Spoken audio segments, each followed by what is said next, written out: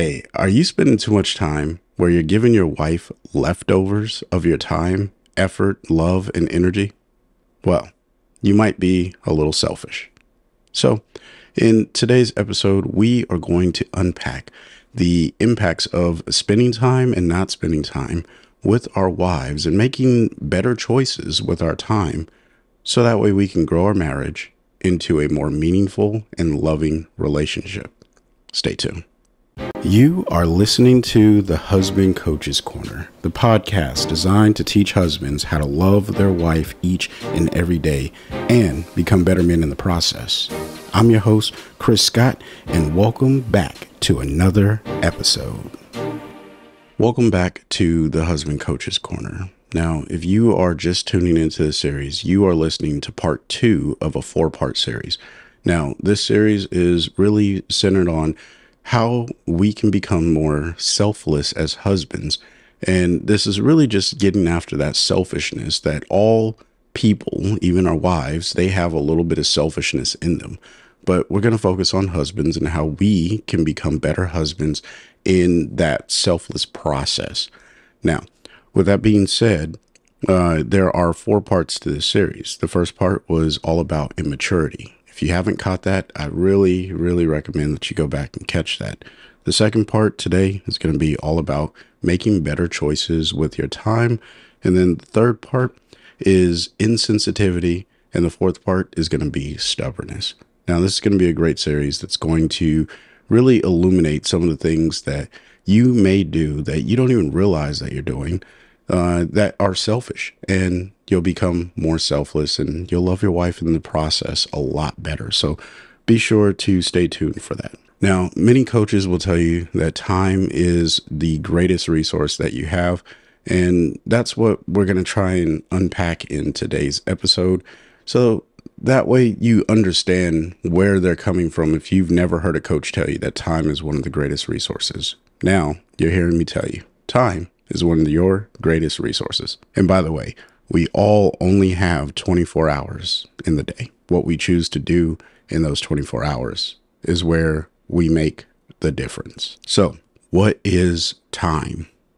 Well, it's intangible, meaning it doesn't exist physically. All right. So just stay with me, getting a little philosophical here, but understanding the concept of time, it is intangible. You can't touch it, right? You can't see it. It's just not there. However, it exists, right? It's uncontrollable. We can't start it or stop it. It just continues. It happens. The second that I started recording this podcast, I lost that time to developing this podcast. The second you turned on the podcast, you lost the time to do anything else. If you may be walking or working out, but you're listening to a podcast and you're using the time to do that instead of doing something else, right? And then the last one is it is relatively infinite, but circumstantially finite. Relative to where you are today, there is perceivably more time in the future. Relatively infinite, right? We don't know when time will stop. I do believe that someday time will stop, but we're not going to get into that. However, circumstantially finite, meaning I know that when my kids are in the house, and if most parents subscribe to their kids leaving at 18, going off to college, things like that, right? That's just a cultural norm we accept. Well, I know that circumstantially for my child to be in the house, they're going to be there until they turn 18 in most cases, right? So that's what I mean by circumstantially finite.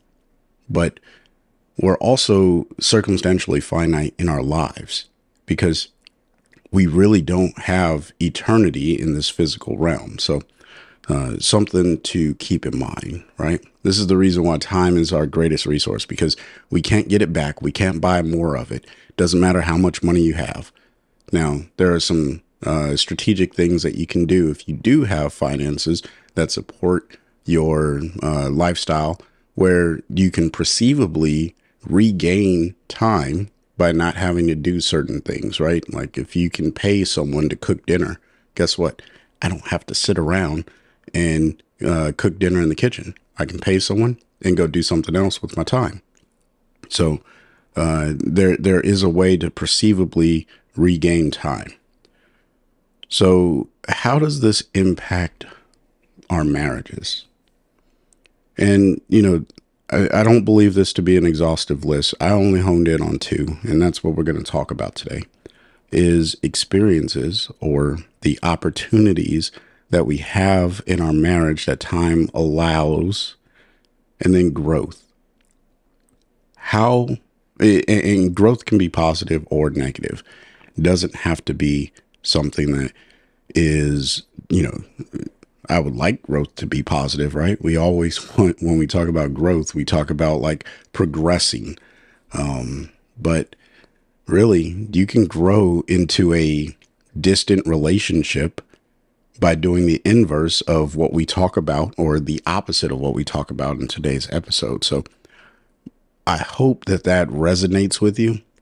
That time, it will impact your marriage either positively or negatively. And as husbands, we're the leaders, we're the head of the household. It is our responsibility to drive the growth in our marriage, right? Now, our wives, they have to bring their responsibility as well, and they have to help drive the marriage into a successful relationship as well. But it really does start with us as the husband, all right? This is why we have to learn to love our wives every single day. All right, so experiences. Now, I'm only going to touch on three things that experiences really span. But again, as I mentioned before, the opposite of each of these is true in either positive or negative. So just think about this. I'm only going to talk about the positive aspect because, again, I'm trying to get you to go into that growth mindset that is on the positive spectrum. All right. So an opportunity to learn something new about your wife. That's the first thing. If you're not learning something new about your wife every day, or at least once a week at a minimum, right? You're going to be in a very stagnant relationship because there's no more curiosity about the woman that you spend your life with, that you're spending your life with. We should be so curious about her that it makes us decide that I want to spend more time with her, because the only way I'm going to learn more about her is if I spend time with her. All right. So let's think about that. If you're not spending time with your wife, then are you actually learning about her? All right.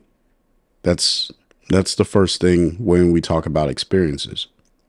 Now, the most powerful thing when it comes to experiences is the memory, right?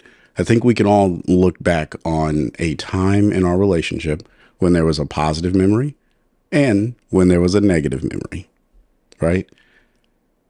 This is so important that when we spend time with our wife, we're actually creating those memories, either positive or negative, and you are in control of whatever that looks like, right?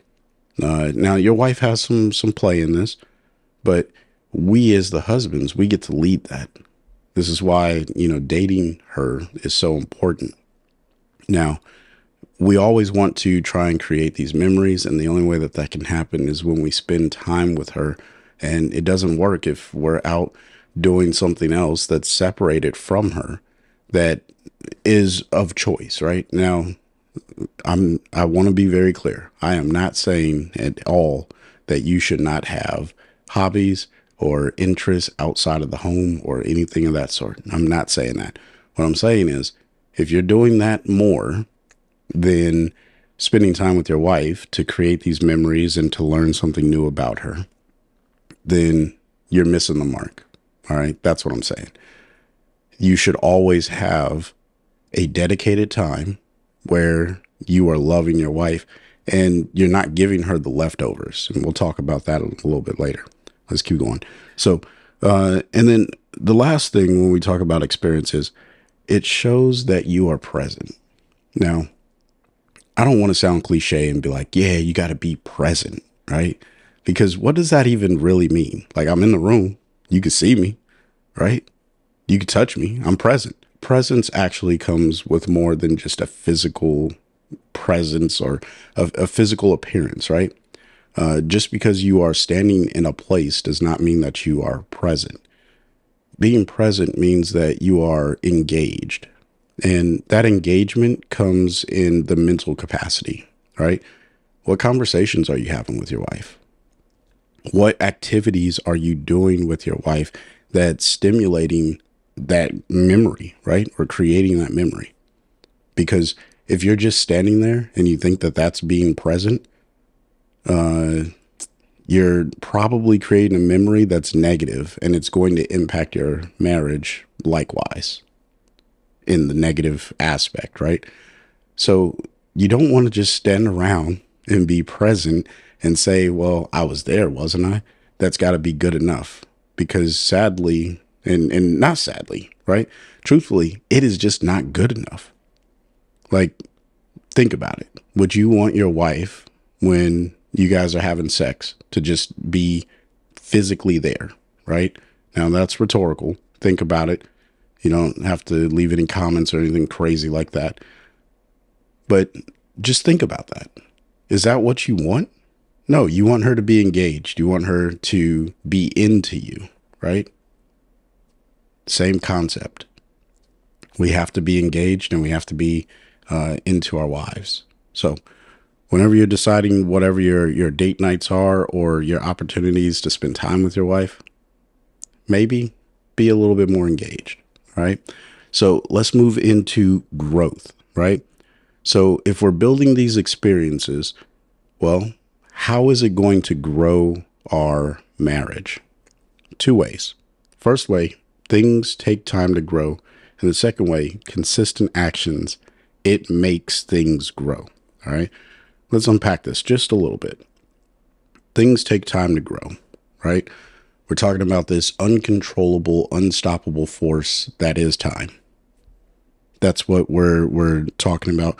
And as time goes on, it doesn't stop, right? So you don't become successful overnight. Very few people that do, they don't hold on to their success. You know, there's a lot of one-hit wonders. But the people that are at the top of their game for a very long time, they're putting in the work. And that work, it goes over time, which is what leads into the consistent actions. That's what makes the growth. Consistently showing up and being intelligently and intellectually present, engaging with your wife. That's where the consistent positive growth happens. But if you show up opposite of that, guess what? You're going to get the benefits of the opposite. You know, if I could just boil this down to something very simple, what you put in is what you get out. If you put $1 in, you cannot expect to get $1,000 out. That's just not the way marriage works.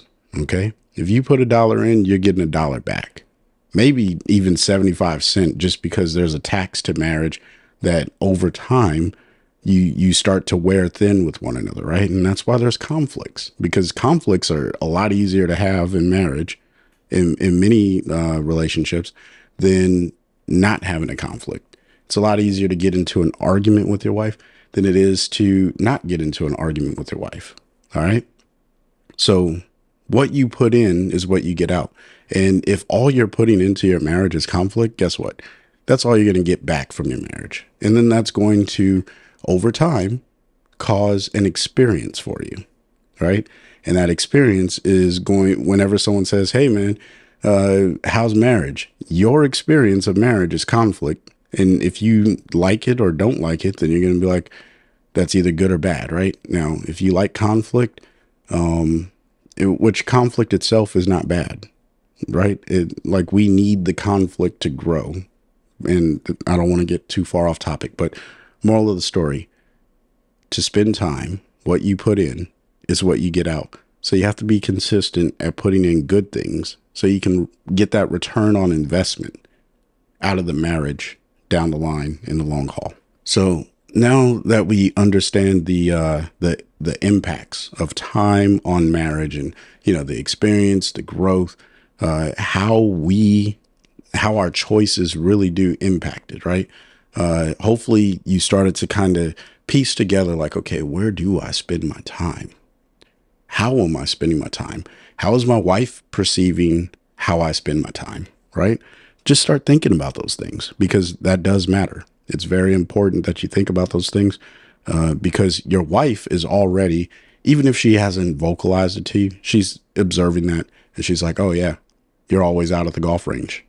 You always go out drinking with the boys, or you're always in your man cave. You're always working on a podcast, right?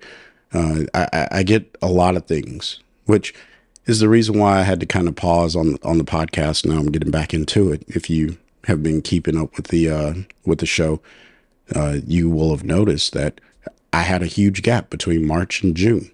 A lot of that had to do with how was I spending my time. I had to go and reflect on that for myself. I try to tell you guys I'm not perfect. My wife will be the first person to tell you that I'm not perfect. And I'm not striving to be perfect, right? What I'm striving to do is be the loving husband that resonates with my wife. And as of yesterday, when I talked to her, I'm checking that block. So, it's working, I think, or at least she's telling me it is. So, and don't be afraid to ask your wife. And if you are afraid to ask your wife, hey, give me a report card. How am I doing? Then there's probably some other issues, and you should probably hit me up so I can give you a coaching session, and we'll figure that out. There's no reason that you should be afraid to ask your wife how you're doing, because that's the only way that you're going to get honest feedback, and the real feedback that actually matters, right? Because it doesn't matter what I tell you or what I observe. It really doesn't. Because if your wife doesn't observe it and she doesn't reciprocate it, or it doesn't resonate with her, then you've already lost, because you're in a relationship with your wife, not me, right? So just keep that in mind. But now that we understand the impacts of time on marriage and what we can do to kind of shape more wise choices, well, let's talk about 3 more things. Let's create dedicated time. I talk about this all the time. Whenever I talk about spending time in marriage, right? You got to create that dedicated time. It's so important. You got to do it. But second, once you create it, you have to protect it and you have to own it. All right. Don't let the kids get in the way. Don't let your in-laws get in the way. Don't let your parents get in the way. And in very rare cases, don't let your job get in the way. You should be planning this time that is not during work hours, right? If you say something, if you work a 9 to 5 and you're like, oh yeah, at 3:00, we're going to go to the movies.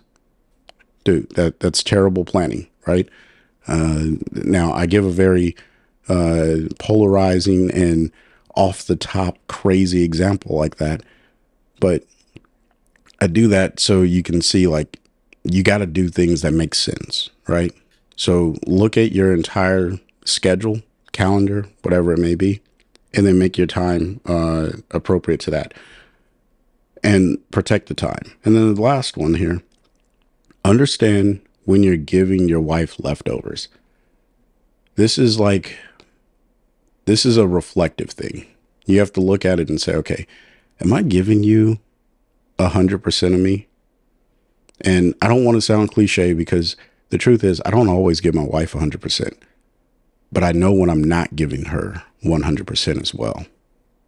And it's in those moments when I say, okay, how much am I giving you? And when am I going to give you 100%? Because my wife deserves 100%. But sometimes I just don't have 100% to give. And you're not going to always have 100% to give, right? That's just the reality of life. We are human beings. We're not robots or machines that can just pump out 100% of, like, we have real life situations and emotions and things that hold us back from being the best that we absolutely can. But are you aware of it? And are you settling to just give your wife the mediocre you? Because you can't live on a relationship of leftovers. It's not going to survive. It's not going to make it. It just won't, right? Think about it like this. If you had to eat leftovers all the time, someone else is getting the better end of the meal, right? Because you're getting the last little bits that no one else ate, either because there was too much or they didn't like it. Is that what you want to give to your wife and serve it up like it's a 5-course meal at, the world's best restaurant? No. I would hope that's not what you want to give her. But sometimes you have to give the leftovers, right? Because some nourishment is better than none. And when you identify that you're giving her the leftover of you, say, okay, you know what? Today I didn't show up very well for my wife, but tomorrow we got this date. I'm about to knock it out of the park. And that is the reality of marriage, right? You're not, and your wife, keep this in mind. Your wife is not always going to show up to be 100% for you, especially after a long day with the kids, or maybe something happened, someone cut your wife off at going to work, or maybe something bad happened at work and she's not going to be able to give you 100% because she's distracted by that. So understand there's going to be occasions where you're giving your wife leftovers or not 100% of you. Maybe you can only give 30%, and that's okay. All right. If no one else tells you that, I'm here to tell you it is okay to give your wife 30% on occasion, especially when there's a circumstance that holds you back from giving her your all. All right. But what you should do is identify it and make sure that you go back and you give her your all on another day, because this is those consistent things over time, right? Whatever you do today